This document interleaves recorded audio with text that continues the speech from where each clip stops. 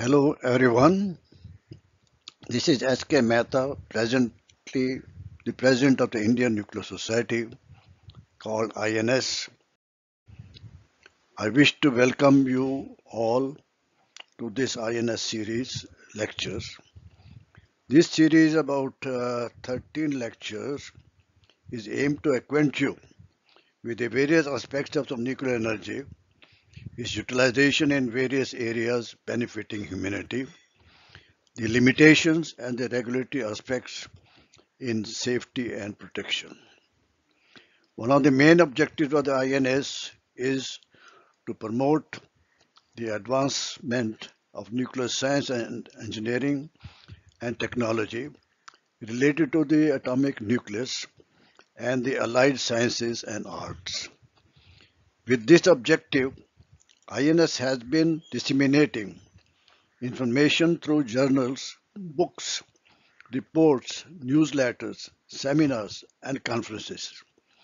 These have mainly been to keep the INS members and other scientific communities and organizations well informed about the development in the various areas of science and technology within India and world over. Or it is realized that there is a need to keep the various professionals, undergraduate students, and general public knowledgeable in their respective fields of nuclear science and engineering. For the benefit of the public, some of the important and the common application of nuclear being for power, industrial use, medical diagnosis and treatment, agriculture, food preservation, and various other areas. This lecture series is made in simple language and illustration with the aim to inform the general viewer about the science, engineering, and technology, social benefits of the nuclear, application of nuclear carrier benefits in nuclear and regulatory and safety of the nuclear energy. The presentations are prepared and narrated by experts on each topic in a way that the viewers with no background knowledge about the nuclear science and engineering can understand. Our effort will be to constantly provide information about newer benefits to the society emerging out of the painstaking research and nuclear science and engineers. Viewers are encouraged to comment, suggest, and put forward questions to the experts. The channel of the constructive communication will always be open in INS, which is website ins-india.org.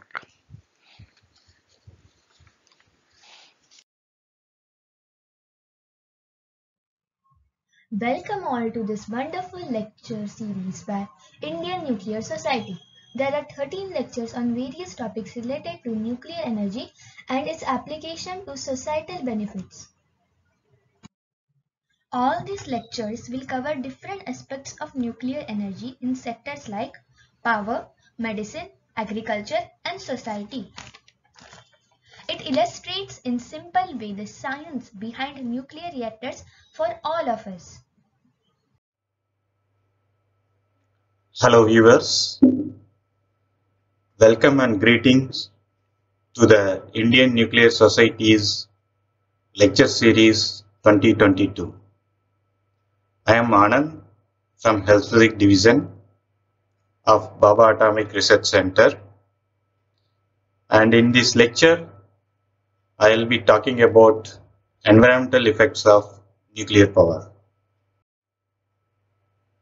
The overview of this lecture contains a brief introduction about the nuclear fuel cycle, nuclear power plants operating in India and their discharges, and different pathways of exposure through which they deliver dose to the public. Also, we will compare the exposure from various sources with this nuclear power plant releases and the environmental monitoring program in place. Also briefly we'll talk about safety features of this nuclear power plant which mitigate the dose to the public in case of accidental conditions. And again briefly we will see how this nuclear energy is a clean energy which releases very low carbon footprint and greenhouse gases and hence less burden to the global climate. Finally, I will summarize some of the important salient features of this lecture. To briefly introduce about the nuclear fuel cycle, this nuclear fuel cycle consists of three parts: front end, service period, and back end. The front end of the fuel cycle starts from mining, example uranium mining, then milling, conversion, and of course if required the uranium-235 will be enriched.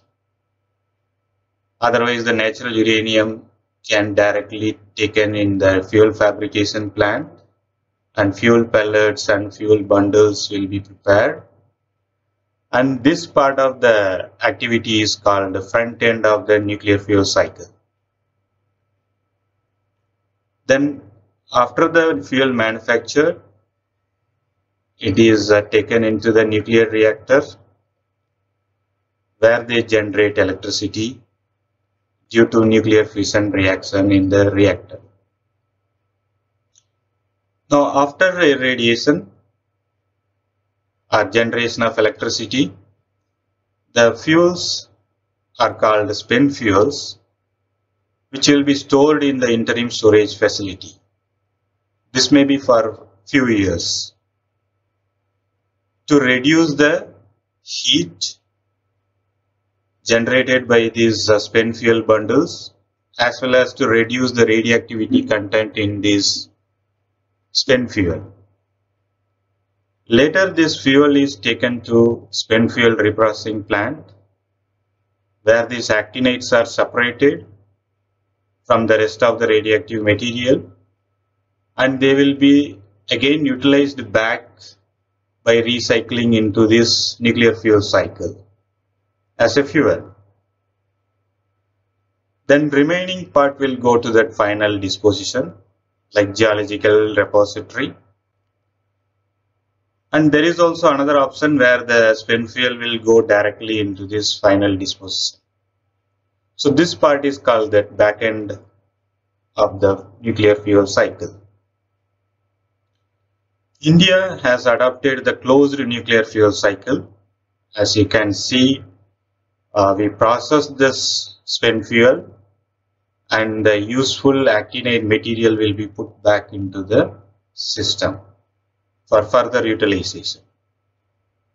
The more details on this nuclear fuel cycle, back end and front end, you can listen from other lectures in this lecture series. Nuclear energy for electricity production.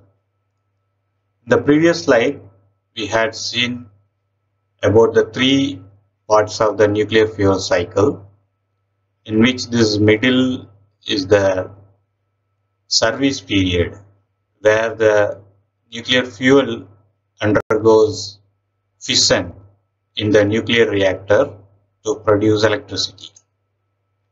In India, there are 22 nuclear power reactors currently operating and producing 6,780 megawatt electric of power.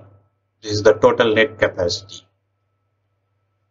And this electricity production through this nuclear energy comprises roughly 3 to 4% of the total power produced in our country. And there are 6 nuclear power reactors are under construction presently, and they will be adding an additional capacity of 4,800 megawatt electric power to the nation. As we had seen, there are 22 nuclear reactors operating in India presently. Out of these 22, 18 are pressurized heavy water reactors at different locations in our country. 2 boiling water reactors are at Tarapur, and 2 pressurized water reactors are at Kudankulam. This is the schematic diagram of a typical Indian pressurized heavy water reactor. Here, this light blue color, this area is the reactor core, which contains nuclear fuel, moderator, and coolant. The fuel undergoes nuclear reaction, fission reaction, and releases the energy, which is carried by this coolant through the primary heat transport system, and the heat energy is exchanged in the steam generator, where the steam is produced and which turns this steam turbine and generates electricity. So far we have seen about nuclear fuel cycle and the nuclear power plants operating in India.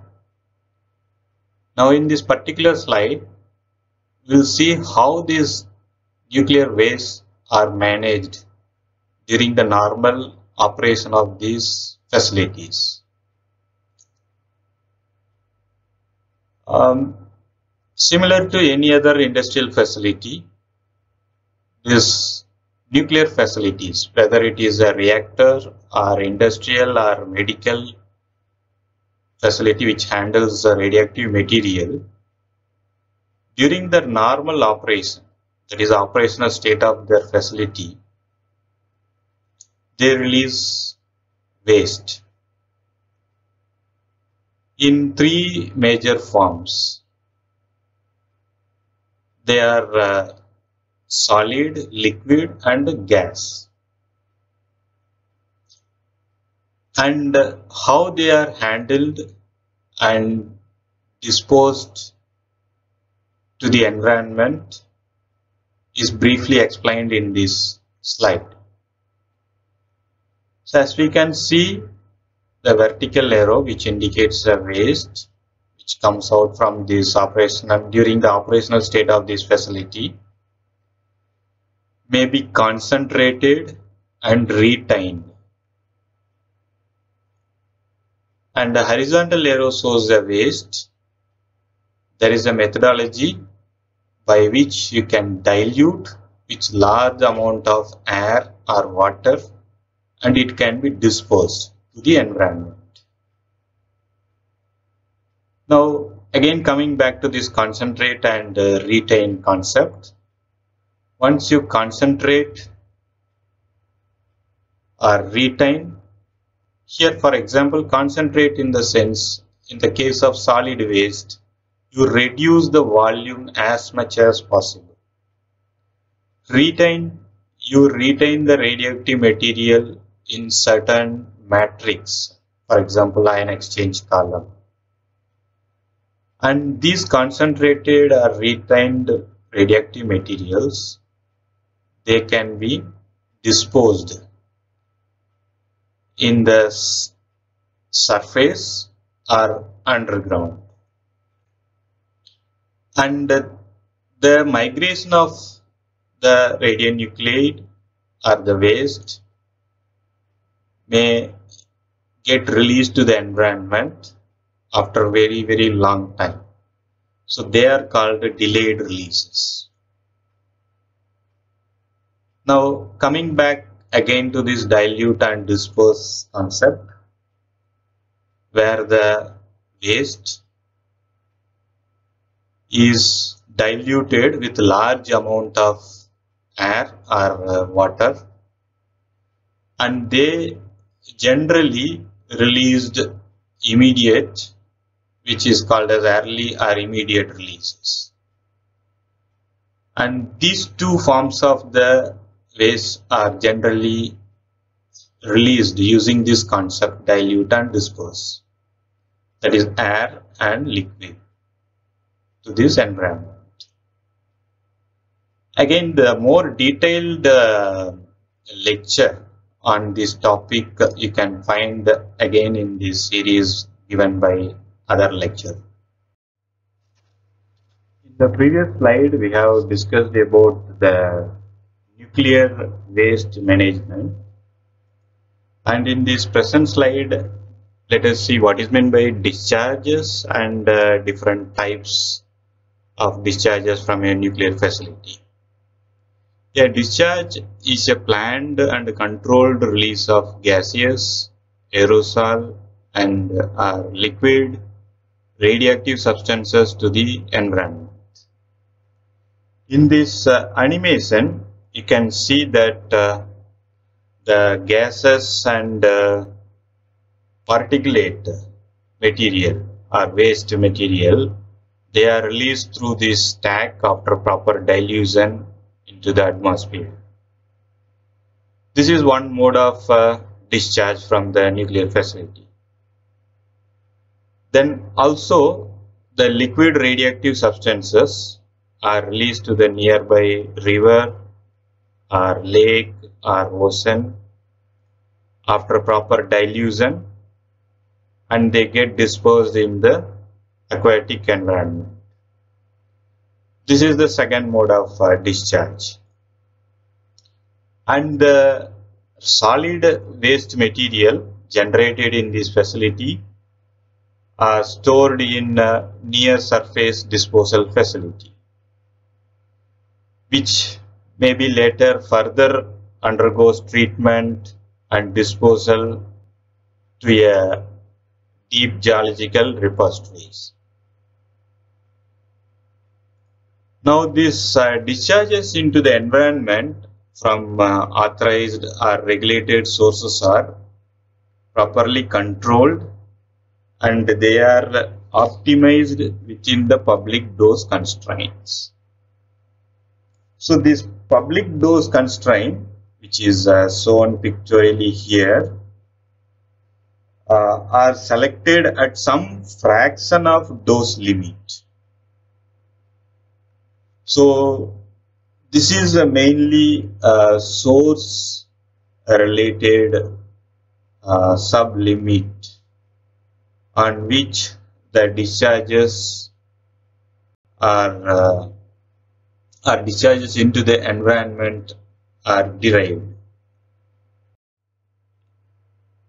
Now let us see what is meant by the dose limits for members of the public. Our National Regulator, Atomic Energy Regulatory Board, has adopted the dose limits from the recommendations of International Commission on Radiological Protection, that is ICRP, which says that the estimated average doses to the relevant members of the public shall not exceed the following limits. These limits have been set by the AERB, that is an effective whole body dose of 1 millisievert in a year, and also it should not exceed an equivalent dose to the lens of the eye of 15 millisievert in a year, and an equivalent dose to the skin of 50 millisievert in a year.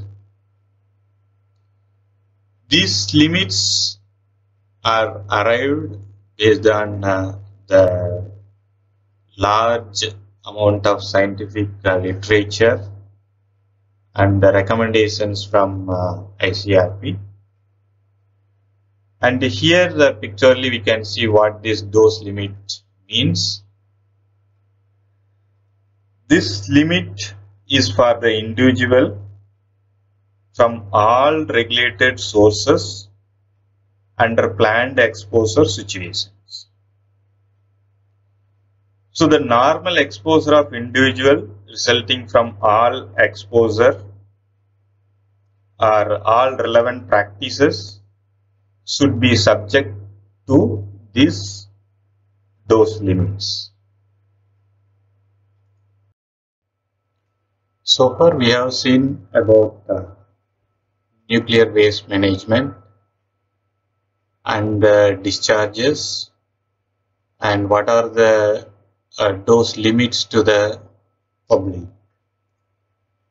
Now let us see what are the potential exposure pathways exist through which the emissions or discharges leads to the public dose.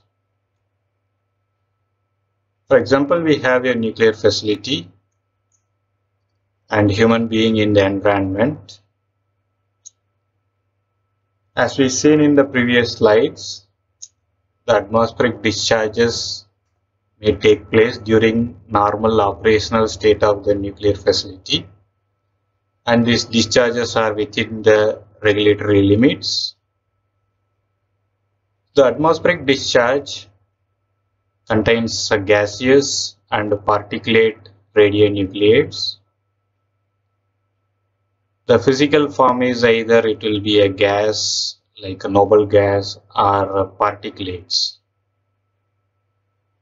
And these gases and particulates in the form of a puff or plume get released into the environment through the stack. The presence of radionuclide in the plume or cloud will lead to this plume sign dose due to the emission of long-range gamma radiation emitted due to the decay of radionuclides in the environment. The another pathway is inhalation dose. When the person in the environment, if he inhales the gas or particulate, that will lead to the dose through inhalation exposure pathway. Also, the airborne pollutants deposit on the ground either by dry deposition or by wet deposition. That's mainly due to rain out, otherwise we call it as precipitation. They deposit on the ground, which will be taken by the crops and again eaten by the livestock, animals, which they ingest these crop containing radionuclides, and then it will enter through the food chain which human beings consume, and they deliver this ingestion dose through food, milk and crops. Also, there is another pathway exists. When these particulates they deposit on the ground, again they may deliver external direct dose to the human being due to the emission of long-range gamma radiation. Now next let us see the another discharge which we have already seen, that is through the liquid route. When the material discharged into the nearby water bodies, they may enter through this drinking water pathway and they will deliver the ingestion dose, or the runoff to nearby surface water, or which may again leach through groundwater and again they will enter into this drinking water pathway. Also through marine or river environment, the organisms accumulate the radionuclide, and these radionuclides again will enter into the food chain through this aquatic food pathway. So these are the potential exposure pathways exist and deliver dose to the human being. Now we had seen the various exposure pathways and also the discharges from the nuclear facilities. So in practice, the agencies which operate the nuclear power plant, also the independent organization which monitor the radionuclides in the environment, they estimate the dose to the public due to the releases as well as some measurements in the environment, and they submit the report to the regulator. So one such study is displayed in this slide. So this is about the public dose due to environmental releases from typical reactors at different places in the country. For example, this table and graph, combined table and graph, shows the result of estimate of public dose due to releases from the reactors at 7 different sites across our country.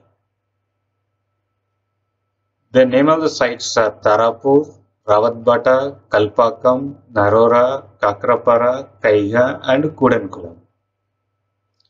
These are the 7 nuclear power plant sites where the doses are estimated at different periods of time. Again, you can see vertically from 2016 to 2020. Also, these results are pictorially shown as a bar graph here. And you should remember that the value of these estimates are given in terms of microsievert. The doses are estimated at the site or exclusion boundary of each nuclear power plant site. Also, you please note that the ARV prescribed annual limit to the public is 1000 microsievert from these releases. This is nothing but 1 millisievert. Both are equivalent. Both are equal. Now let us see the results. In 2016, 4.24 microsievert is the dose estimated at the site or exclusion boundary at Tarapur. And 2017, the dose is slightly reduced to 3.41. Then 18, it is 3.16 microsievert. 2019, it is 6.52 microsievert. And 2020, it is 1.57 microsievert. So these results shows that although it decreases and increases, but they are around 2 to 4 microsievert for this particular site. Similarly, Rawatbata site, the values vary from 15 to 30 microsievert over these 5 years. Again, that similar trend is observed at Kalpakam site, again around 15 to 30 microsievert. Moving to other rest of the 4 sites, Narora, Kakrapara, Kaiga and Kudankulam, you can see almost all the values are less than 1 microsievert except these two, 1.3 microsievert Kaiga at 2016 and 17. Otherwise, rest of the time at Narora, the value is around 0.3 to 0.5 microsievert per year. Kakrapara again 0.2 to 0.5 microsievert. Kaiga, it's around 1 microsievert. Kudankulam is much lesser than 1 microsievert. It is again 1/10 or 1/100th of microsievert per year. So this gives an idea that the discharges from the nuclear power plants, the dose due to the discharges from the nuclear power plant are much lower than the prescribed annual limit by the Atomic Energy Regulatory Board.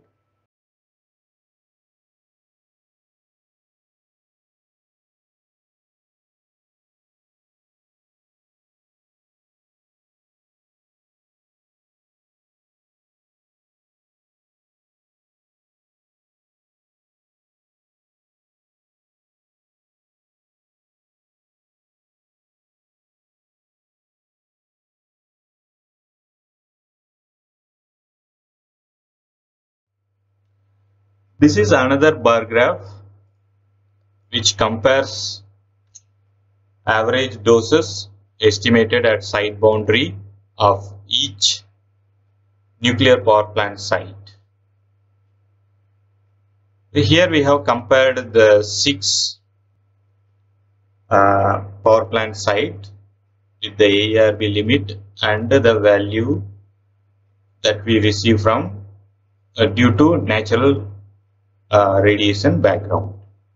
The values are given in terms of microsievert per year. Here we can see the values varies from 1 microsievert per year to 26 microsievert per year due to the discharges from these power plants. There is a 10 times difference one can observe between, for example, Narora and MAPS, that is Madras Atomic Power Station, or RAPS, which is a 26.37 microsievert. The major reason for this difference is they are having different generation of pressurized heavy water reactor. RAPS and MAPS has the older generation of PHWR. Where the Narora onwards we have a new generation of PHWRs, and in the new generation of PHWRs, this argon 41 release is almost eradicated. So that is why the doses are 10 times or 20 times less than the old generation of PHWRs. While however, the comparison with the AERB limit shows that they are 1000 or 100 times lesser than the limit set by the Atomic Energy Regulatory Board. Also, while comparing to the natural background, the values are 2000 times lesser. So the releases from the power plants that contribute to the total dose to the individual is very negligible. In the previous slide, we have compared the average annual exposure to an individual at the site boundary due to discharges from various power plant with the AERB limit. In this slide, we compare the same typical value at the site boundary of an operating nuclear power plant with the various exposure from natural and artificial radiation. A typical one is the dental or chest X-ray. This is due to the medical exposure condition.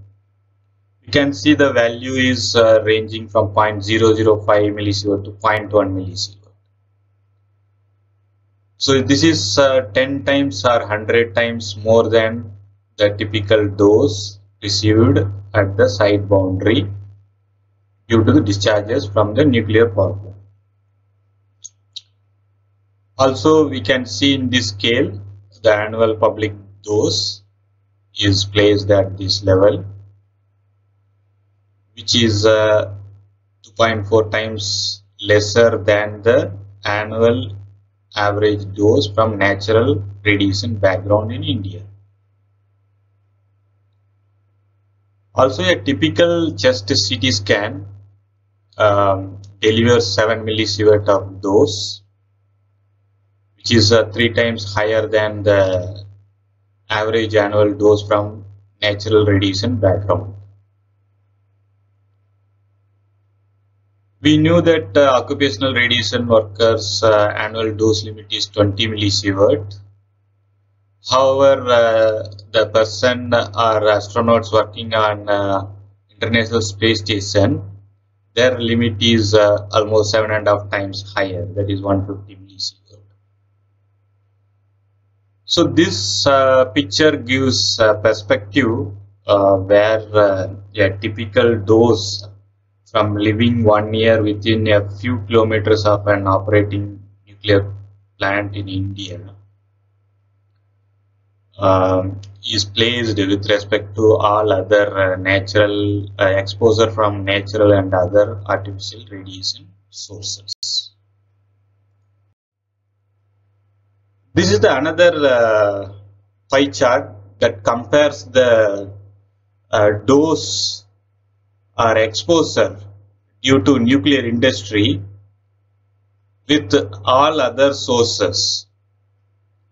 Here we can see 85% of the total dose is from the natural radiation.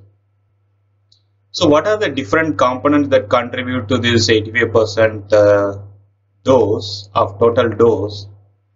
There 42% is from the radon and its daughter products. The radon is a noble gas which is a daughter product of the radium in uranium series, which becomes airborne after decay from its parent radium.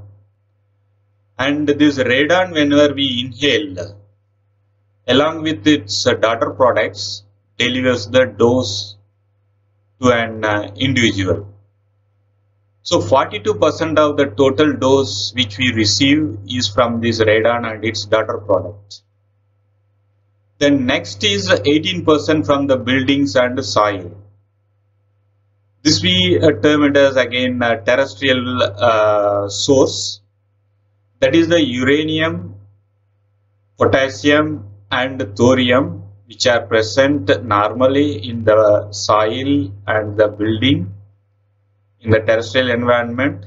They contribute the external dose to the individual. Then next comes this cosmic radiation, 14%. This is from the cosmic radiation. Components are various high energy deep particles that give dose to the human being. That contributes to 14% of the total. And then 11% is through food and drinking water. That is this green. This is due to the ingestion of the radionuclides, which are naturally present in the food and drinking water. Then remaining 15% is due to the artificial radiation. Out of 15%, 14% we receive through the medicine, which we have seen in the previous slide by taking a CT, by taking oral or dental x-rays, or taking a chest x-ray. They contribute 14% of the total dose received by an individual in a year. So the remaining 1% is from the discharges due to the dose received due to the discharges from the nuclear industry.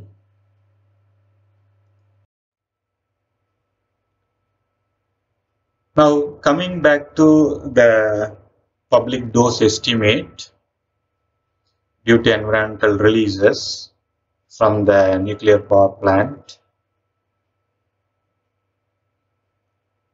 This graph describes what are the doses to the public at different downwind distances from the nuclear reactor site.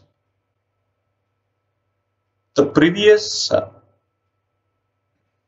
slide, similar kind of bar graph was there, in which the doses were estimated at the site boundary exactly, and we saw the variation across the different period, that means different year from 2016 to 2020.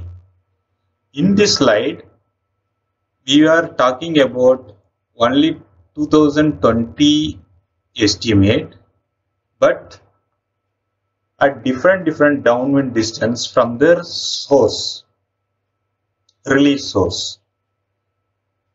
Again, there are 7 sites are considered: Tarapur, Rawatbata, Kalpakam, Narora, Kakrapara, Kaiga and Kudankulam. And at 1.6 kilometer, of course, that will be the highest dose, because that is due to the close proximity to the source, release source. So at Tarapur at 1.6 kilometer, 1.57 microsievert is the dose to the public in 2020.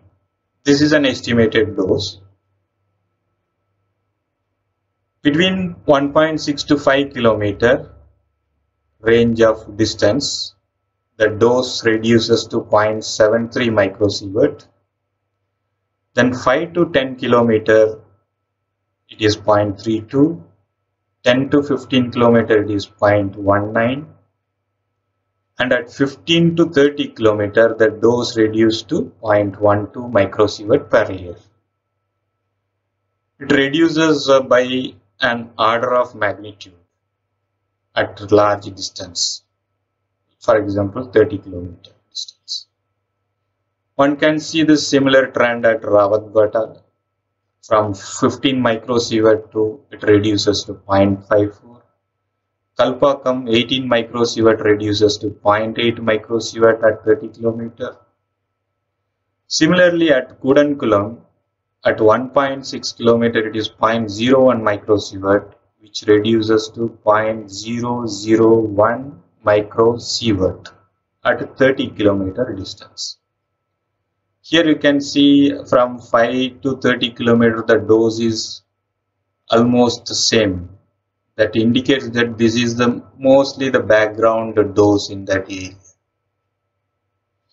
Again, please note that ARB prescribed dose limit is 1000 microsievert per year, and these estimated values are 100, at least 100 and 1000 times lesser than this prescribed annual limit. So far we have seen the dose estimate. The dose to population at the fence boundary resulting from the existing nuclear power plants is about 1.5% maximum of the authorized dose limit of AER, which is a small fraction of the natural background radiation. And also the doses at further distance are still lower. How these estimates are made already briefly explained. Due to the environmental monitoring at each and every nuclear power plant site and elaborate studies conducted by the professional leads to such precise estimation of these doses. At each of the nuclear power plant sites, environmental survey laboratories, they are called ESLs, are established, which are operated by an independent organization. These ESLs have been collecting and analyzing radioactivity levels in the samples of various environmental matrices. For example, soil, leaf, vegetation, then drinking water, also the meat, whatever available in this area like fish, any other meat, in the radius of 30 km from the plant site, and they help in estimating those estimates. There is a very elaborate monitoring program exists in the country at various stages of importance. It's not only during operation of the nuclear power plant. For example, pre-operational stage, before construction of these reactors, it's termed as the pre-operational stage. Environmental samples are collected, meteorological data are collected, and the baseline radiation levels and radioactivity levels are established. Then during the operational stage, we had seen various examples in the previous slides. So how they are monitored, the discharges are monitored, the environmental samples are collected, and they help in estimating the dose to the public. And that will ensure whether the regulatory limit is crossed or not. This monitoring during operation is carried out at both the source as well as in the environment. Also, after the completion of the operational stage of these reactors, they undergo decommissioning. This happens after 40, 50 or 60 years of operation. Later they undergo decommissioning or closure of this plant. Even during that stage, elaborate programs of monitoring all the waste generated, released into the environment, and as well as the environmental monitoring program is in place. Also, the post-closure, that is returning back to the original condition,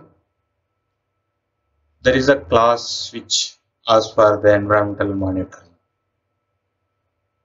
So this is a very detailed monitoring program in the nuclear industry from pre-operational stage to the post-closure stage of this nuclear power program. As I mentioned in the previous slide, that the monitoring during the normal operational state of the nuclear facility is mainly at two places, source as well as environment. We knew that the environmental monitoring program is established to monitor the environment. However, at the source, the safety aspects in the nuclear power plant is handled by the health physics units. Each nuclear power plant has a health physics unit which comprises of a group of trained and experienced radiation protection professionals. They implement the radiation protection program in the plant. So they take care of all the occupational exposure and the protection. The HPUs in all NPPs in the country are entrusted with the responsibility of providing radiological surveillance and safety support functions. These include monitoring of working areas, the personnel monitoring, also the process systems, then effluent monitoring, whatever the discharges we had discussed previously, and also the exposure control and exposure investigations. So they get involved in all these areas of health physics, and they provide radiological surveillance and safety support function during the operation as well as emergency condition. So far we had seen discussed during the operational states of a nuclear facility. Now let us see what are the barriers or protection systems are available before the radioactivity gets released into the environment. The first barrier itself, physical barrier itself, is the fuel matrix, which traps the radionuclides, which are formed during the nuclear fission reaction. Then the second barrier is the cladding that immediately surrounds that fuel matrix. Then the third barrier is the primary circuit or primary heat transport system. That closed boundary provides the next barrier, which prevents the release of radioactivity. Then there is a next level of protection, that is, even if there is a deviation from the normal operation, how do I prevent? So there are safety systems or protection systems available that prevents the deviation from the normal operation itself. Then there is a next level of protection system which controls the anticipated operational occurrences. This anticipated operational occurrence may happen once in lifetime of the reactor, but still how do we control using different engineered systems? That is the second level of protection says. Then the third level, how do we control the accident in design basis itself? How to take care of the accidents which are going to happen once in 10,000 years during the operation of the reactor. So how to take care in the design basis itself by providing engineered safety features in the reactors. Then the fourth physical barrier is the confinement or the containment, we call the dome which people see outside the reactor. They are double containments are available, and that is the fourth barrier which prevents the release of radioactivity to the environment. Then the fourth level of protection is the accident management, including confinement protection. This is also important. It's not just allow the accident to progress on itself, but that management during the accident that follows a series of actions that protect the confinement and mitigate the release to the environment. Then there is a fifth level of protection that is called as an off-site emergency response. Even at the very worst case or beyond design basis accidents, which may occur once in 10 to the power 6 or 10 to the power 7 years, even such kind of worst severe accident happens. What is the emergency response? in the public domain, and how do we handle it? So they are very well documented, practiced, and the preparedness. This is the fifth level of protection, that is termed as offsite emergency. As I have mentioned in the previous slide, the emergency preparedness is the final level of protection. All the nuclear power plants have established and documented emergency procedures.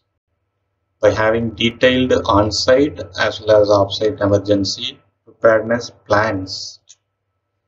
It is not only the plans available in the document as well as the material and how do they communicate during the emergency and the actions carried out by different agencies. They are very well documented and practiced. The specific requirements with respect to emergency preparedness in NPPs have been formulated by the Atomic Energy Regulatory Board in the various regulations. So the preparedness and response to emergencies are important responsibilities of the operating organization, that is the nuclear power plant operator. The role, responsibilities, action plans for various agencies required to act during an emergency are detailed in these plans as I.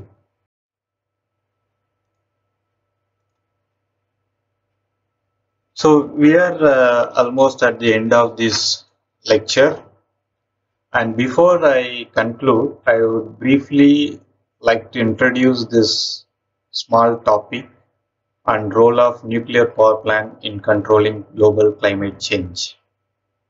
Because nuclear power is a clean and green energy source. And let us see this bar graph, in which the x-axis you can see the different fuel which is used in the power plant. For example, coal, gas, biomass, solar, geothermal, hydro, nuclear, and wind. So there are 8 different sources are compared in this graph, and in the y-axis is a carbon dioxide emission in terms of gram per kilowatt hour. I will tell what are the 2 different colors of this bar. The blue one indicates the the blue one indicates full life cycle emission.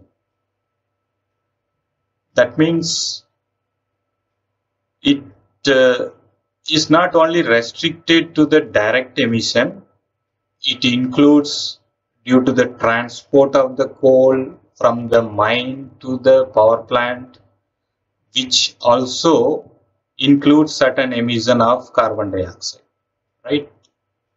Whereas the red one indicates the direct greenhouse gas emission from the power plant or the power production during the power production. So it is a lesser than the blue one, right?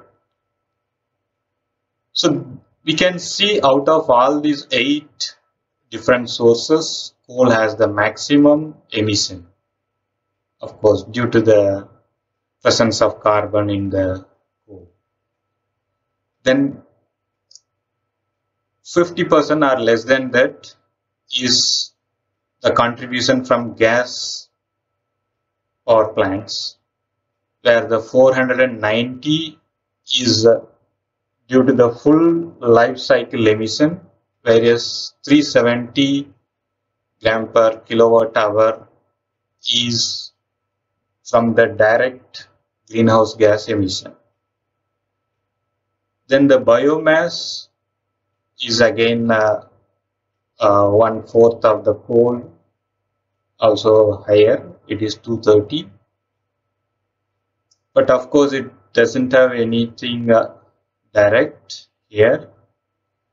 And the solar cell, as we see 0, that means there is no direct greenhouse gas emission due to the production of electricity from the solar panels. However, due to the manufacturing process of all these component and material, that leads to roughly 41 gram CO2 per kilowatt hour. Similarly, geothermal, the direct emission is zero, but there are some components will be manufactured to produce the electricity that accounts for certain amount, that is 38 in that scale. Similarly, hydro, zero emission, direct zero emission, however 27, which is due to the construction of different components. The next to this hydro is nuclear, where again the emission of CO2 is zero from the direct emission point of view. However, there are some components, transport of material, they all contribute to roughly a value of 12 gram CO2 per kilowatt hour. The wind is the least, which is having zero direct, there is no emission of CO2, direct emission of CO2. However, again, due to various component manufactured to erect these windmills and maintaining all these things to account, that value turns around to be 11 gram CO2 equivalent per kilowatt hour. So this comparative graph shows that NPPs produce virtually no greenhouse gas emissions or air pollutant during their operation, and comparatively very low emission over their entire fuel cycle also.